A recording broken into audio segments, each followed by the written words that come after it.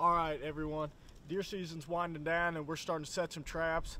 We're on a road that we travel back and forth to our farm that we deer hunt on, and we've noticed driving by that there's a beaver in here chewing down different trees, and we've kept an eye on it, and it keeps building this dam bigger and bigger. And so we're gonna come down here and set a trap.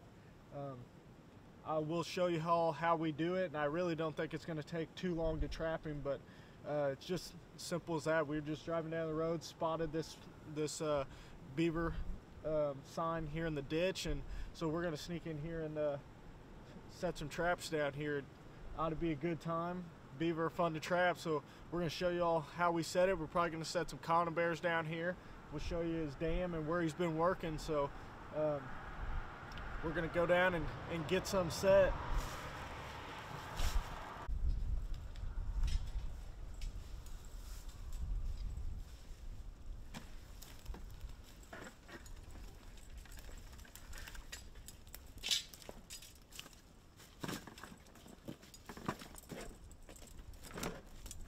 All right, everyone, a little slippery getting in here. We had a lot of rain the other day. As you can see, this creek really doesn't usually hold much water. It's more of just a drainage ditch, runs water to the main creeks over here, and it actually holds pretty good water. I guess this beaver's coming in off the main creek, and he's deciding he's gonna build him a place to stay. And I've been keeping an eye on this dam. He's actually got it blocked up a lot more than the last time I was here, and so I finally decided I better get in here and set some traps for him. But you can see all the work that he's done and how blocked off he's got it, and how much water he's holding back. So he's been busy, but he's got a couple more dams actually up this ditch too. But he's definitely been in here. So we finally got some clear weather coming. It's not going to rain for a little while, so we're gonna get some traps set. This is a perfect spot, and why we picked this spot is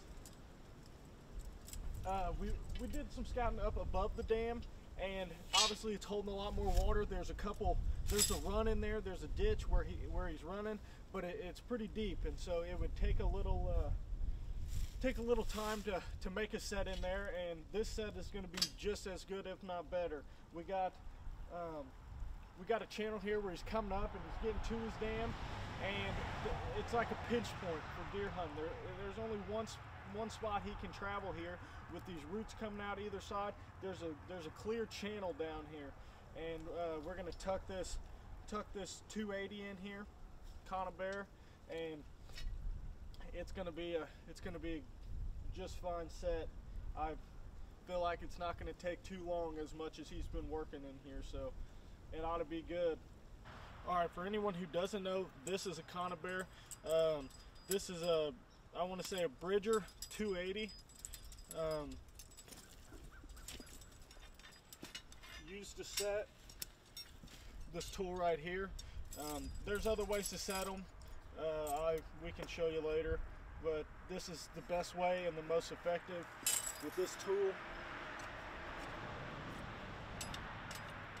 Clamp on there, squeeze them together, take the safety, put it on there, and that's one side that's set. So we'll go ahead, set this other side.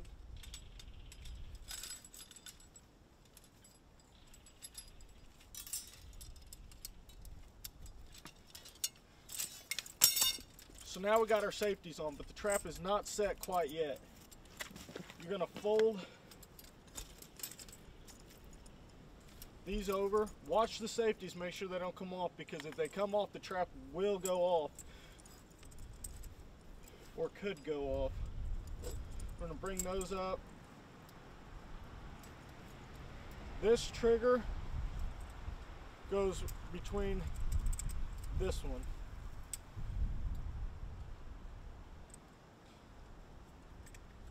And it has different grooves in this trigger here, and that's for how deep of a catch you're looking to get on a particular animal. If you want them to get farther in, not as far. So there it is, completely set. So it should fit just perfect down in this channel here. I run big T-bar stakes. We welded these up ourselves. The reason I run them this big is because I have had creeks. Whenever you're trapping in water, eventually it will flood. I try to always watch the weather and pull them out before, but I have lost some traps to flood, but I've found many of them back because of these long stakes. So that's what I like to use. These sets are simple. You need no bait or anything really. You can see this obvious channel right here that he's running or that he's hoping to use. Not saying that he's not going to get out of the bank and chew on some trees and whatever, but sooner or later he's going to run this channel back to open water. It's just their nature. They're quicker, they're safer in the water, and that's what they're going to use. You can see not that deep right here. Pretty deep, or deeper right here where he's running this channel right here. Alright, in our state, anything over a 120 has to be set completely under the water. So check your state regulations. We're going to make sure this is all the way underwater. Where I tried to set it up here, it didn't quite go all the way underwater, but that's just fine because it turns to deeper water here actually. We still got a good point here, and the trap actually just goes completely under the water. So we're going to set it about right like that. I like to take a big enough stick just to fit inside the springs, and I'm going to shove it down in the dirt. This just get you a stick that's sturdy, not rotten like I just did. Use this one. And the reason for this is you don't want your trap to move or wiggle.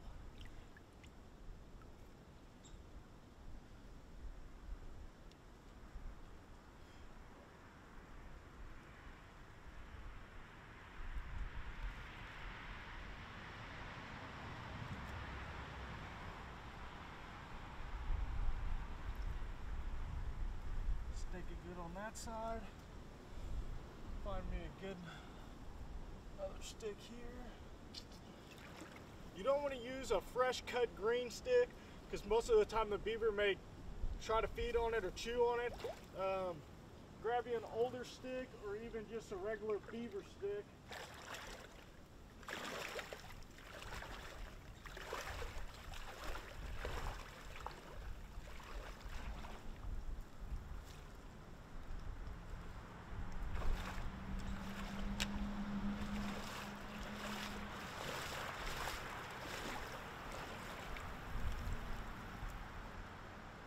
Make sure the safeties are off.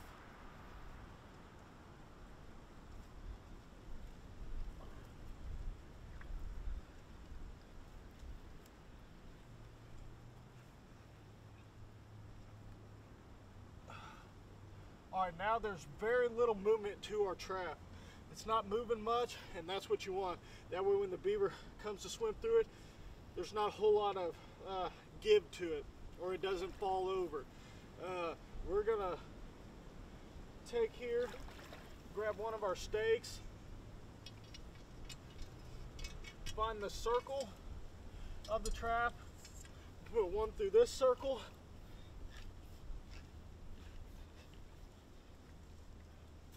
I'm gonna take the other one,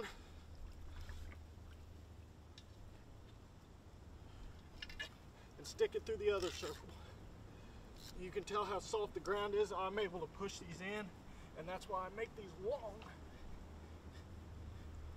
So there we got the trap set in the channel. Now we're going to do a little more blocking around there just to make sure we get in where we want here. Just stick a couple logs in here just to kind of make this the only way he can come. Now we got those in there. You can obviously tell this is the only channel. What we're gonna do here, since our trap has to be set all the way underwater, we're gonna want him to dive under it. He might be swimming up on top of the water, and whenever he gets to this, he's gonna dive under it, and when he does, he's gonna dive right into this trap. So we're gonna take, not a very big stick, a littler stick here. This one's broke. Just big enough. And we're gonna weave it between our stakes and sticks here, just like that. And so that's just enough to make him want to dive under there. And when he does, he's gonna dive right through that trap, and it's not gonna be such a good day for a beaver. So we're gonna get out of here. We got this trap set, ought to be good. We might set a couple more up, we may not, because I believe in this trap that sooner or later there will be a beaver in here. It's a really hot spot. You probably can't see it on the camera, but there is a pretty good run up through here where the beaver's running every time he comes through, and it's wearing out a channel in this ditch. So ought to be a good set, and can't wait to come check it. All right, here we are. It's only been a day, and we already got our first beaver here. We already took him out of the trap. He's dried off a little bit. We reset the trap because I know there's more than one beaver building that dam. We didn't show you all the beaver in the trap because YouTube is a bunch of liberals and doesn't like that kind of stuff. So we kind of avoided that today. We already got the beaver out though. We reset the trap, and should be good. We reset it the same way. We had a good catch right behind the head on this beaver. Killed him instantly. So we got the trap reset, and we'll keep running it, and hopefully pull a couple more out here. This pretty good sized beaver. Not my biggest, but he's definitely a good sized beaver. He doesn't have no fighting marks or scars in his tail. Pretty good size, so we're hoping to catch some more. Good day out on the line so far. It's fun whenever it all comes together. We're gonna get him skinned out and hopefully catch some more.